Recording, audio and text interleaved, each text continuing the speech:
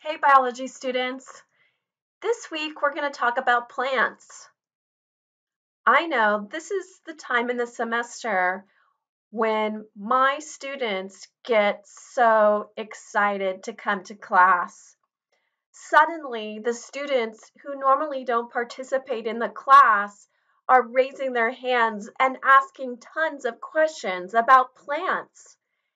Everyone seems to be at the edge of their seats during these lectures on plants. Okay, so I was being sarcastic. In reality, this is usually a lecture series that my students don't always find to be the most exciting of the semester, that I don't really understand why. Guys, let's not bash the plants.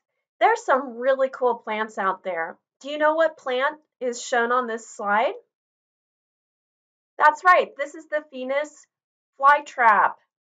And the Venus flytrap is a member of a group of plants that are rare carnivorous plants that actually are sticky and capture insects that they digest, in addition to being photosynthetic. So, why should we study plants? Well, there are lots of reasons why plants are important to humans. Oh, yeah, we eat plants. So, if you eat fruits and vegetables, which you should, by the way, um, obviously we get those products from plants. If you eat meat, how do you think the animals survived before they ended up on your dinner plate? That's right, animals, chickens, cows, etc., also eat plants. We consider plants to be a primary producer. What that means is it's the bottom of the food chain. And so we either directly eat plants or we eat the animals that ate the plants. Oh, yeah, you like to breathe, right? Well, thanks to the oxygen that's produced primarily by plants from photosynthesis, we get all of the oxygen we need to survive and perform cell respiration. Many plants also have health benefits, including various extracts from plants. So we get aspirin, actually comes from willow bark. We also get various herbal remedies and herbal teas and um, essential oils from plants. And so there's lots of health benefits that plants hold, a lot of medical uh, secrets, and perhaps even the cure to some illnesses that we have yet to uncover could come from plants. We also know that plants, as a result of photosynthesis, capture carbon dioxide out of the atmosphere. And we know that global warming is caused by too much carbon dioxide in the atmosphere. So plants have the potential to reverse global warming if they can remove enough of the carbon dioxide. And I know we've talked about before that many scientists are working to enhance the plant's natural ability to remove carbon dioxide by genetically engineering plants to overexpress the enzyme that they use to capture carbon dioxide. And then last, plants are just so pretty, aren't they? Don't you? Everybody would love to get a bouquet of flowers that looks as beautiful as these roses on the slide. So there's a lot of aesthetic value to plants. And really, they've evolved that way. They've evolved to be aesthetically pleasing and to smell sweet to attract pollinators. Now, not all of them smell so sweet, but they are designed to or have co-evolved with their pollinators to attract the animals and insects that will help them complete their life cycles. Let's talk about what does it mean to be a member of the kingdom Plantae. So, what are some characteristics that all plants have? Well, they're all multicellular eukaryotes. Remember, we are discussing a kingdom within the domain Eukarya. All of the plants have internal chloroplasts. That is the organelle that allows them to perform photosynthesis. Therefore, we classify plants as photoautotrophs. We've used that term in the previous week's lectures in describing certain groups of photosynthetic protists. To be a plant, it means that you have adapted your life to live on land. So this involves having roots, stems, and leaves. Many plant groups have additional adaptations besides roots, stems, and leaves. These include pollen, seeds, flowers, and fruit. Please note that not all plants have these particular adaptations. So we will be discussing different groups of plants in this lecture and describing which groups have these particular adaptations, and make sure you know which groups do and which groups do not. All plants have sex. They perform sexual reproduction.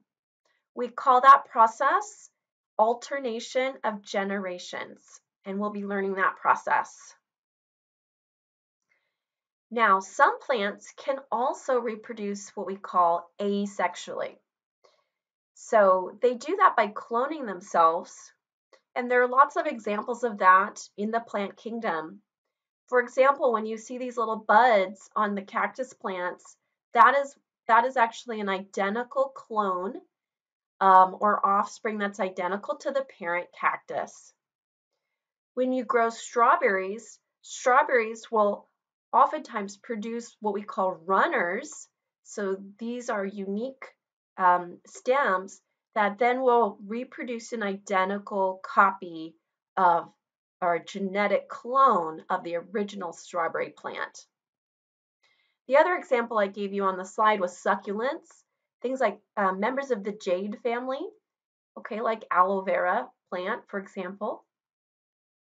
We have lots of these plants in San Diego County because they're very drought resistant.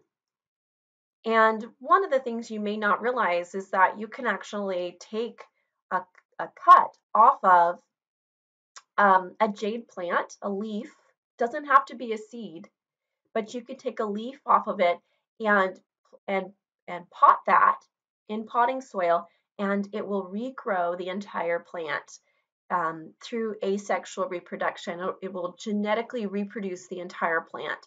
So that's unique to certain groups of plants. Let's start by talking about the evolution of plants. We've seen this slide before. We saw this slide last week in the lectures, and this describes a very important process in the history of all eukaryotes. And this process is called endosymbiosis. So in the last week, we learned that all life on Earth originated from a single cell that scientists believe was a prokaryote or a bacteria. And so eventually, bacterial cells branched into different groups of bacterial cells, and then eventually into eukaryotic cells, or more complex cells that have a nucleus and many complex membrane-bound organelles. So recall, there were two events in endosymbiosis. The first endosymbiosis, what we call primary endosymbiosis, involved a swallowing of aerobic bacteria that eventually would evolve into the mitochondria organelle. And then secondary endosymbiosis involved some of these early eukaryotic cells engulfing, or remember, swallowing up cyanobacteria. So cyanobacteria are indeed prokaryotes. Under the microscope, this is what they look like.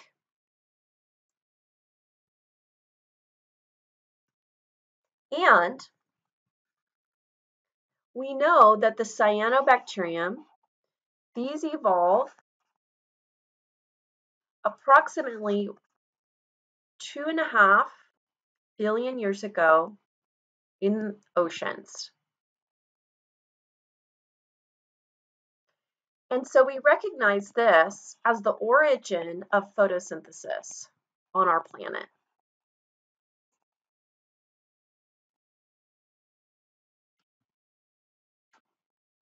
These are the first organisms on Earth to perform photosynthesis. Again, they evolved approximately 2.5 billion years ago in oceans, and they were prokaryotes. We call them cyanobacteria. They are still around today. Okay, the descendants of these original photosynthetic ancestors on Earth are still around today. We call them cyanobacteria.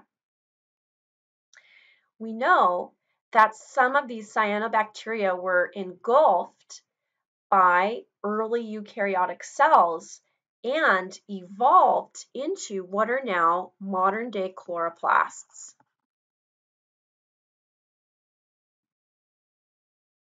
This process is called secondary endosymbiosis, and we studied it in the endosymbiosis lecture video.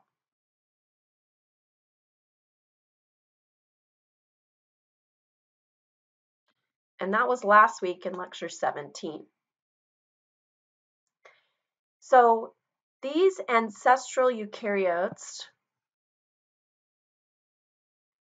would give rise to all of the photosynthetic eukaryotes on Earth. So this would mean we have the first ancestor of land plants. And so the ancestor of all land plants was an ancestral eukaryote that was green and was a member of the protist kingdom. Can you venture a guess who that might be?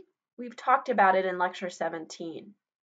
So once again, we're thinking about an ancestral eukaryote who is a protist, who is photosynthetic. So a plant-like protist. Here it is. So this ancestral eukaryote would eventually evolve into the ancestor, the common ancestor of all land plants.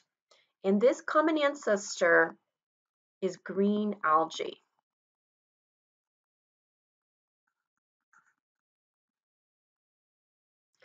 Okay? So now let's look at this in terms of a phylogenetic tree. So in lecture 17, we introduced the concept of phylogenetic trees.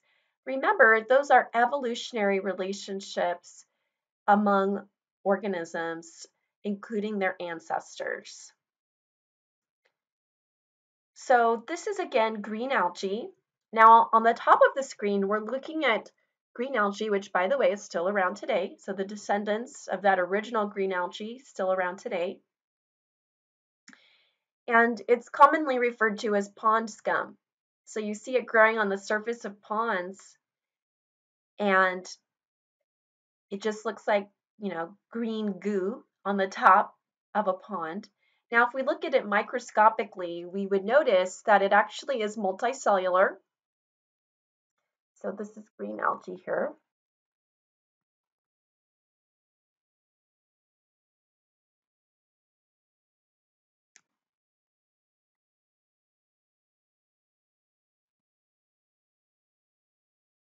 And so if we see it under the microscope, you take some of this green goo on the surface of a pond or lake, and you look at it under the microscope, well, you're going to see that it's a multicellular algae.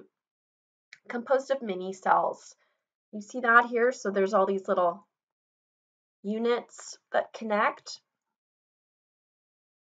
That's because it's multicellular.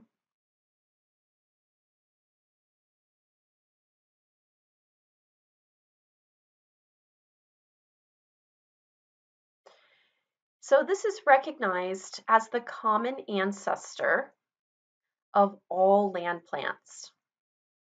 And the ancestor here lived approximately 800 million years ago.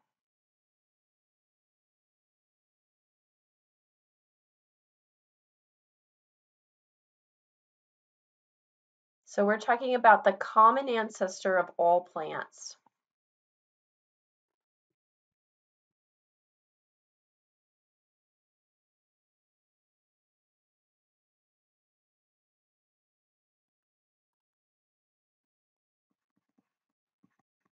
So it's recognized as the green algae.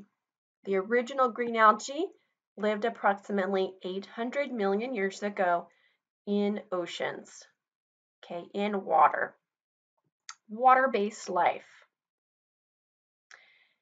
So if we think about a plant that evolves from the green algae, because it's very closely related to algae, it's going to look a lot like algae, except this would be a plant that lives on land.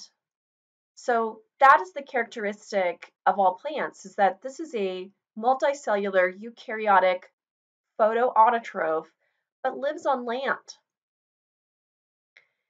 So can you think of a plant that's very, very small, that looks like pond scum, looks like green algae, but lives on land? Moss. Good. So moss would be the ancestor or the next evolved organism from these green algae and the common ancestor of all land plants from here, moving on. So these are a member of a group of plants we call bryophytes, and we'll learn about them in more detail in the next lecture video.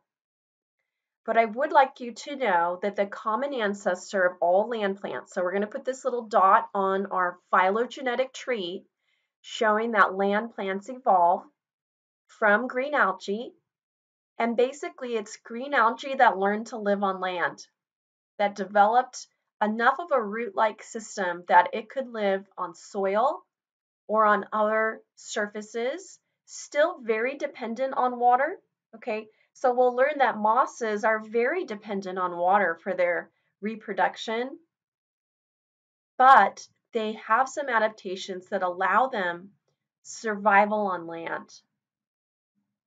So it's recognized that the common ancestor of all land plants, so all land plants evolve approximately 475 million years ago. 475 million years ago.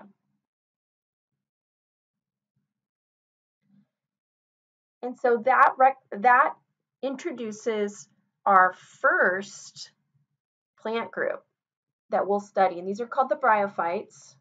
Notice that there's three types: mosses, hornworts, and liverworts.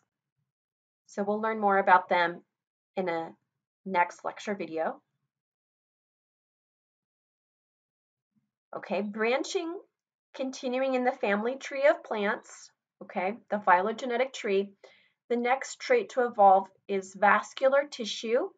We'll talk more about what that means, but the ability to transport water from roots to leaves and grow taller involves vascular tissue. And so the next group to evolve are the seedless vascular plants, which include ferns, horsetails, whisk ferns, and club mosses. Okay. Following from that, We have the next group evolve, and now we have the very important trait of seeds. So seeds evolve, and that would be the gymnosperms. And gymnosperms, actually the name gymnosperm means naked seed. So these are our first seed producing plants. They include cycads, ginkgos, conifers, and gnetophytes. The fourth group of plants to evolve are the angiosperms. And so these are the most recent plants to evolve and also the most diverse. So the majority of plants that we see in nature are angiosperms. That's because these plants are highly successful. They develop flowers and fruits. But notice the way this phylogenetic tree works, the way you need to interpret this tree. Remember, this is showing us time. So we're moving in time from left to right here.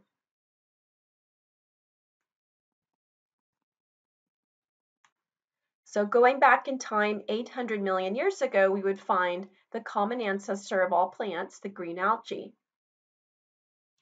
Then we would find the first land plants.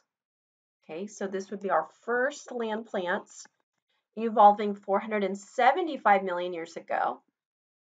And something very similar to modern day mosses, okay, is what those would have looked like. Very short plants that look a lot like green algae but live on land. Okay, so then vascular tissue evolves and then seeds. So notice that all of these seedless vascular plants are called seedless because they do not produce seeds. So gymnosperms are the first group to produce seeds. And with that, by the way, goes pollen. It's a pollen there. So seeds and pollen. Okay, so gymnosperms have seeds and pollen. Do angiosperms have seeds and pollen? Yes, they do, because angiosperms evolved to the right of this dot, okay, this evolutionary event. Remember, we talk about these little dots on phylogenetic trees as evolutionary events, significant adaptations. And we see these adaptations in all the organisms moving forward as we move forward to the right, okay, as we go to the right in time towards present day. So then the evolutionary event of flowers and fruits evolve, and now we get the angiosperms. So did gymnosperms have flowers and fruits? No, they do not, because we see that there's a common ancestor that gymnosperms and angiosperms shared that produce seeds and pollens, but then the tree branches and we get all these different groups of gymnosperms, but then we get another branch, a cousin, okay, of the gymnosperms that branches here and develops a new trait, evolves a new trait, flowers and sometimes fruits. Okay, so let's talk about some of the adaptations that plants have. So like I said, roots are a very important trait or something root-like because this is going to allow land plants to survive on land. Remember, their ancestors lived in the water. So then these plants move onto land. Well, if you're going to live on land, you're going to need some sort of system that can go deep down into the soil and seek out water and absorb that water and minerals. And that's what roots allow plants to do. So roots are an adaptation that plants have.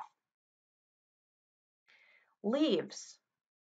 So when we look at leaves, there's really three important things to think about.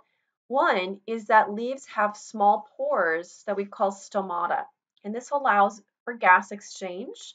So remember, plants are going to take in carbon dioxide for photosynthesis, and they're going to release oxygen through their stomata. Some plants, not all, but some plants evolve vascular tissue. Vascular tissue is important for transport of water up through the plant so the plant can grow taller. It also provides support for the plant so that it can grow a structure similar to our own skeletons that allow it to sit upright. And then lastly, leaves have something called a cuticle. Usually there's a waxy substance on the surface of the cuticle, and that is to trap water inside the leaf and prevent water loss because photosynthesis requires water. So we don't want to have these plants losing their water and dehydrating and not being able to perform photosynthesis. Some plants produce flowers, remember? So flowers produce pollen and egg cells, and we'll learn about them in the angiosperm lecture. The importance of pollen, well, pollen is actually a way that plants deliver sperm. Remember, all plants reproduce sexually, producing egg and sperm. Now, some plants have pollen as a way to help move that sperm longer distances. And it's a big evolutionary adaptation that will allow for better survival in the environment. Some plants make fruits. The purpose of fruit is to protect and disperse seeds. And the purpose of seeds, the seed contains the embryo and also provides the food source for the embryo. So there's a little baby plant inside of seeds. But remember, not all plants have seeds.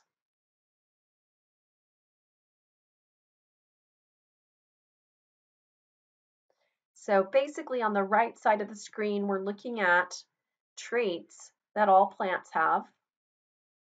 And then on the left of the screen, pollen, flowers, seeds, and fruits are plants, or only certain plants have those traits, only gymnosperms or angiosperms.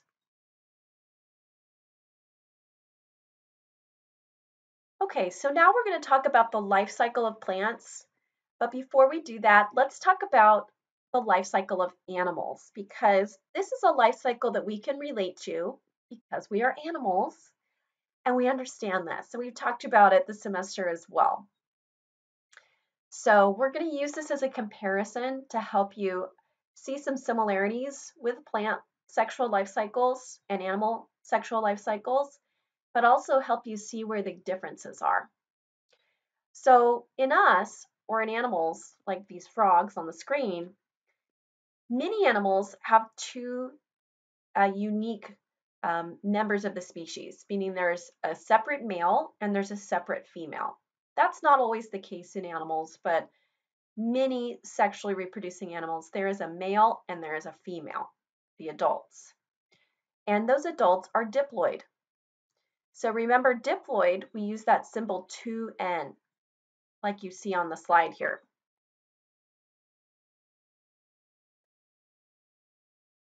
So these adults are diploid. Now you can see there's a little bit of a color coding going on here. So diploid is going to be color-coded green.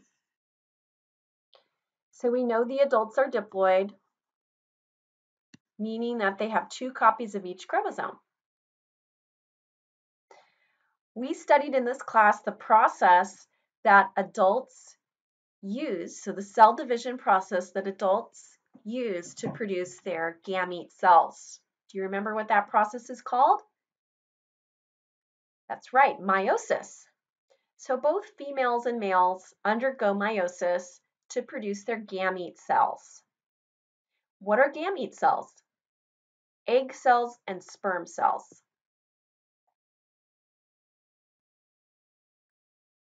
So let's go with yellow to highlight haploid in this diagram.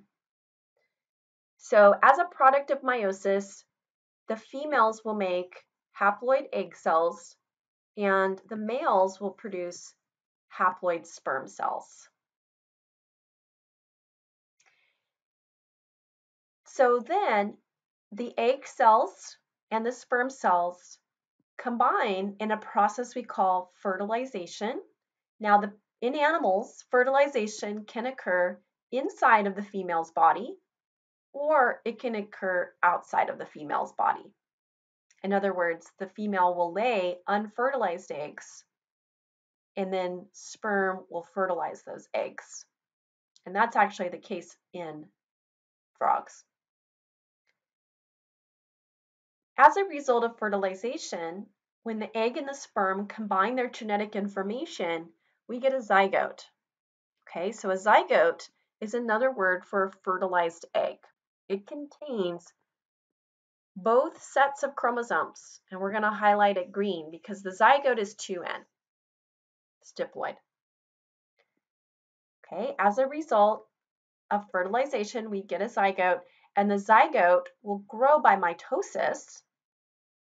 So mitosis will create identical cells of the zygote and form a juvenile frog. Eventually, that juvenile frog, that tadpole, will continue mitosis into adulthood, forming the adult animals. So that process should be very familiar to you because it's pretty similar to how it works in humans. So now let's look at how it works in plants, because there are some big differences that are just a little bit weird, okay? So just get ready for that. So this is the sexual life cycle of plants. All plants perform these 5 stages that you see outlined here. Now I haven't put in the words because we're going to do that together. Okay, so we're going to follow this cycle in stages. So we're going to start with where you see the number 1, and number 1 is going to stand for gametophyte. Like I said, get ready for some really different words that we're not used to.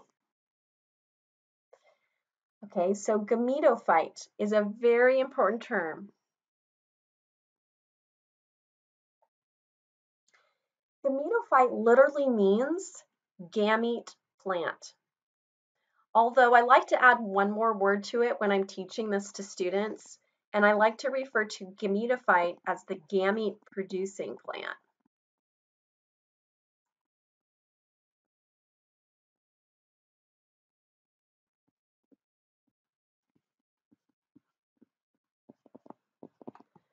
So it's a gamete producing plant. So if you add that word producing in there, that's really important.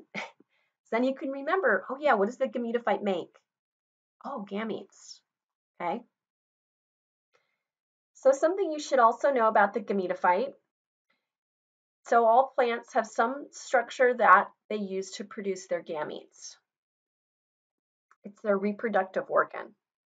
We call it the gametophyte, okay? And so the gametophyte is always going to be multicellular, and the gametophyte is also always going to be haploid, genetically haploid, having half the chromosome number of the plant. So that's where there is a big difference here between animals and plants, because in animals, our reproductive organs, now in animals, our reproductive organs are our ovaries and our testes, okay, males versus, or females versus males there, and those are always going to be diploid because they're part of our bodies. So the fact that the plants have a haploid reproductive organ is very different here. So the gametophyte part. Now that gametophyte might be housed inside of a diploid tissue, but the gametophyte itself will always be haploid. Now here's the other difference.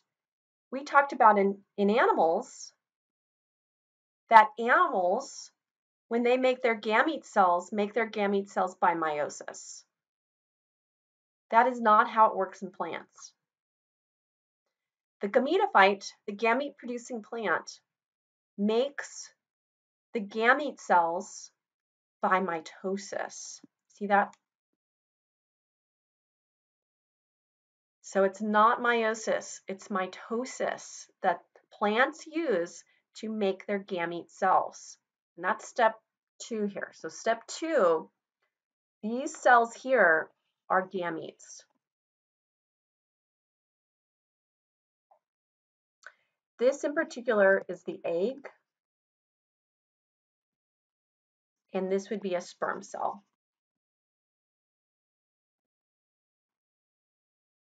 Let's also add that symbol that we use when we're talking about haploid, which is just a lowercase n. So the gametophyte is N, or haploid. The gametes are N, or haploid. Okay, so haploid, haploid. Okay, sexual reproduction. We use that word sexual reproduction whenever you're talking about an egg cell that combines with a sperm cell. So we have an egg cell and a sperm cell that combine. And we call that process fertilization. Now that is the same in animals. So notice over here, we have an egg cell and we have a sperm cell, and they combine, we get fertilization. So that process is the same in plants. So we call that process fertilization. And then once again, back over here to the animals. After fertilization, what do we call it? We call this fertilized egg a zygote. We use that same term in plants. So 3, this would be a zygote. Is the zygote haploid or diploid? Well, the zygote is a combination of chromosomes from the egg and the sperm, isn't it? 2 sets of chromosomes, a set from the egg and a set from the sperm. Therefore, the zygote is diploid, just like it is in animals. And just like in animals, the zygote will divide by the cell division process we call mitosis to form identical cells, identical diploid cells. In other words, become multicellular. So plants do become multicellular diploid, but they do so, and their mature form, okay, their mature adult form is called a sporophyte.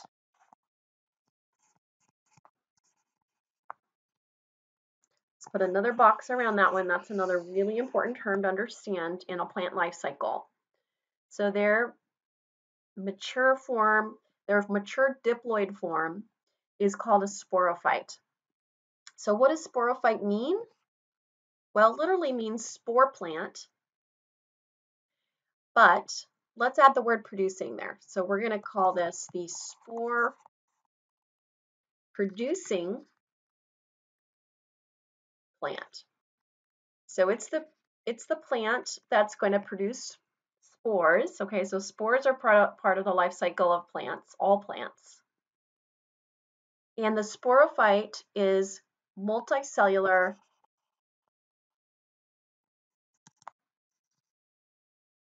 diploid. So it's the multicellular diploid form of the plant. 2N. Okay, so here's where it gets different from animals. There are no animals that make spores, okay? Who makes spores that we've talked about? Fungi, right? So fungi, members of the kingdom fungi, make spores. Molds, okay, and mushrooms. Now, certain bacteria also make spores, but we didn't go into the details about that when we talked about bacteria, okay? Now you're learning that plants also make spores. All plants, every single plant. So this is once again, this is a generalized life cycle that all of our plants do. All of our plants do this. And we're going to be studying some of the differences in the way these structures appear, how they look, but they all perform this process. So sporophyte, spore-producing plant. Look, though, how does it make its spores? Meiosis. So meiosis is part of the life cycle of plants. However, it's not in the production of gamete cells. That is weird, I know, because we're used to animals over here. We're used to meiosis being over here. In animals, this is how I taught you we make our sperm and our egg cells as animals. So now look, that's not how it works in the plants. The plants use meiosis to create their spores. So this is how they generate some diversity, because remember, there's two important things you need to know about meiosis. One, meiosis transforms diploid cells into haploid cells. So we go diploid to haploid as a result of meiosis. The second important thing you need to remember about meiosis, this creates genetic diversity in the cells, the haploid cells. In animals, that's how our egg cells and our sperm cells become genetically diverse. In plants, they use meiosis to produce genetically diverse spores. So let's label number 5 as spores. And will the spores be haploid or diploid? Okay, if the sporophyte is diploid, meiosis always goes diploid to haploid. Spores are haploid. And they're genetically unique because that is how meiosis works. Meiosis creates genetically unique cells that are haploid.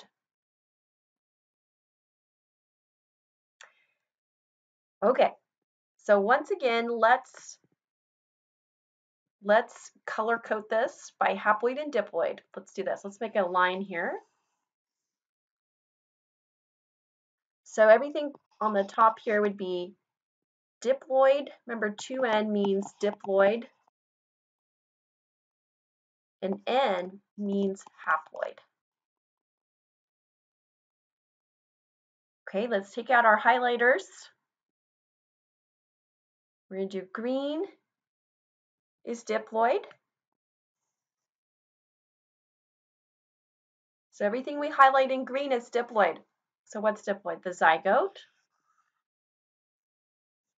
and the sporophyte structure, the sporophyte plant.